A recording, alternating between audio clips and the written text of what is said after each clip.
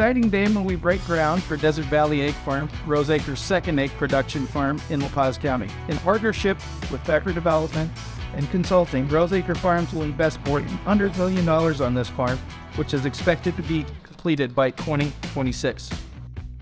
Teamwork. We'd already mentioned that, teamwork. Many hens make light work. It's not one person that gets things done, it's a team that gets things done.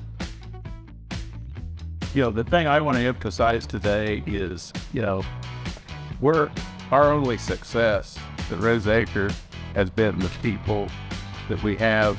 Your team is only as good as your people. And we got great people out here.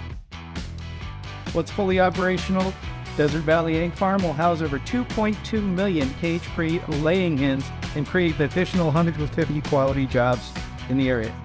With this announcement, Rose Acre Farms joins a growing list of expansions in rural Arizona.